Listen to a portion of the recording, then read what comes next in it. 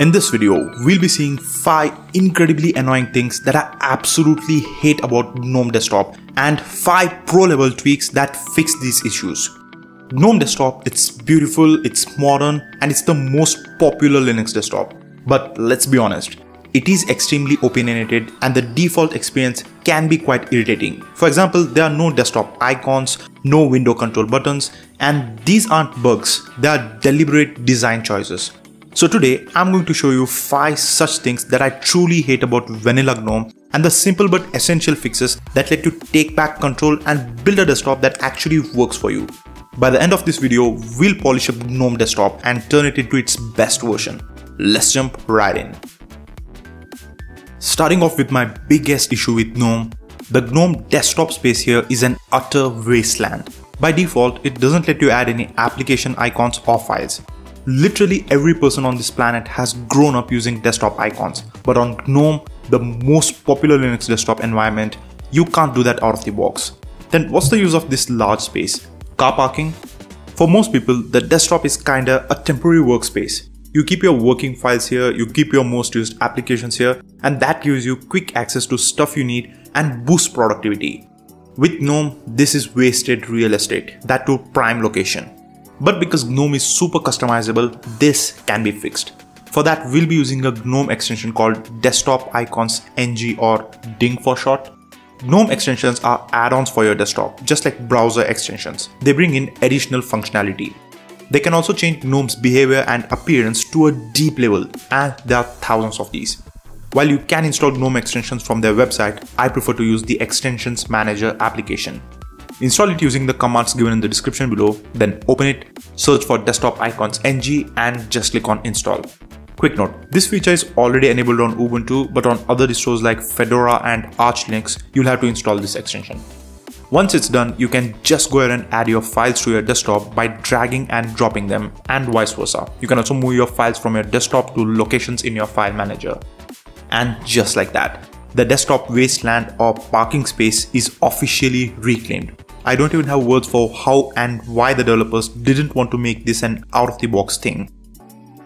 Next up is the mystery of the missing window control buttons. In GNOME, application windows only have a close button, no minimize, no maximize, which is baffling for anyone coming from Windows or macOS.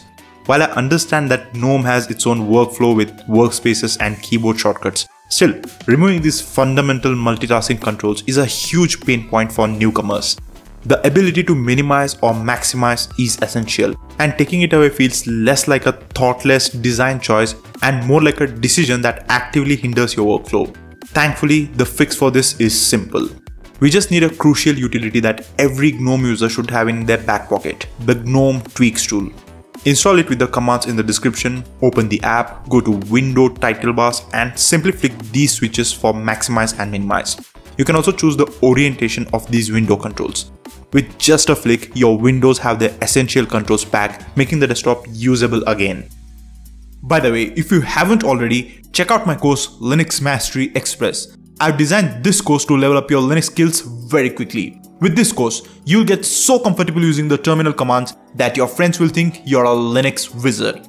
You'll get perfect with the most used, most useful commands and also learn advanced things like using the V-editor and shell scripting as well. Linux Mastery Express, link in the description, do check it out. The next one is infuriating, especially if you use apps like Discord, Slack or Steam. You launch your app, you get set up, and then you click the X to close the main window, assuming it will keep running in the background. But on GNOME, the app doesn't just minimize, it vanishes. It's like it has been sucked into a digital black hole. The application is still running though, consuming memory and CPU cycles like a ghost in the machine, but you have absolutely no way to interact with it.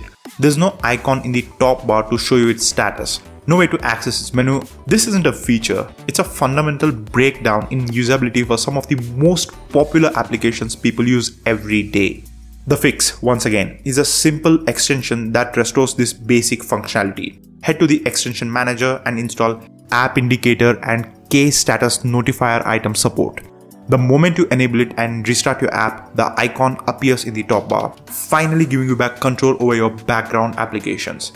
You see what's running on your computer and you can right click on these icons to see the options. GNOME Desktop is a very premium and polished user interface. That's undeniable. The animation effects here especially feel very fluid, and they really enhance the visual experience when you open the app grid or jump into the workspaces. See how smooth it all feels. But if you compare the animation effects of other desktops like Cinnamon, KD Plasma, or even Windows, the time it takes for the app menu to pop up and become usable after the super button is pressed, comparatively that can take a bit on GNOME Desktop. Now this is by design, because GNOME's app grid is a full screen one. It doesn't just pop up in a corner, so the longer animation duration makes sense here. But when you are deep in work, it can start to feel slow and kinda sticky. When you're in the zone, the split-second delay waiting for the animation to finish, you start noticing the delay and it can start to feel a tad bit slow. You just want things to happen now. Thankfully, there's a brilliantly simple fix called Impatience Extension. It does exactly what the name implies. Once installed, you get a single slider that lets you crank up the animation speed, making everything feel instantaneous. Opening the app grid, switching workspaces, it all becomes lightning fast and super responsive, turning that smooth but slow feeling into pure speed. Initially, this might make GNOME feel weird, but you'll get adjusted to it. Imagine a Linux newcomer using this for the first time. How does he open the menu? How does he open the file manager or any other app? The desktop is completely devoid of a visible application menu or an app bar. There's no obvious starting point here. Sure, an experienced user will just know how to get around. I'm not talking about that. But when you see this for the first time, this desktop feels incomplete. GNOME lacks a persistent always-on application dock or an application menu or a launcher of any kind. This dock, called the dash here, comes up only when you press the super button. What's the point even? How do you see all the running applications at a glance or even switch between them? It's a two-step process here. Opening your favorite applications and switching between running apps, it should be a single-click process, as it is on literally every other desktop user interface. To rectify this, again, we need to install an extension called dash to dock, which makes this dock persistent on the desktop. Now you can open your favorite applications with a single click and also switch between running apps seamlessly. Wow, that was a rant, wasn't it? I can get cranky sometimes. To say that GNOME Desktop is opinionated is an understatement. GNOME wants you to do things a certain way. It has its own workflow and it is quite different from other desktop user interfaces. But let's take a deep breath. And if you think about it, fixing these annoyances was also ridiculously easy, wasn't it? We didn't need to tweak any configuration files, we didn't need to run any scripts. I could fix these issues with a single click. And that's really the selling point of GNOME Desktop. Sure, you could go ahead and use GNOME the GNOME way, and trust me, that can be quite powerful as well. Press the super button for everything, and once you get used to it, it can be super productive. But if you don't want to use GNOME that way, GNOME gives you options. With these extensions, you could transform GNOME into anything you can imagine. So was I harsh on GNOME? Yeah, maybe. But I hope you came out with a better GNOME with this video. I hope this video helped you make your GNOME more to your liking.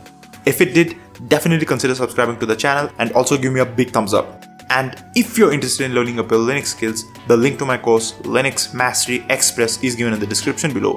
It's designed to teach you Linux and take you from zero to hero in the shortest time possible. You'll be using Linux like a pro within a matter of hours, so definitely check that out. Next up, check out the top 10 hottest Linux apps that you should be using in 2025. It's got some really cool ones, so definitely don't miss that. Alright, this is Linux Techs signing out.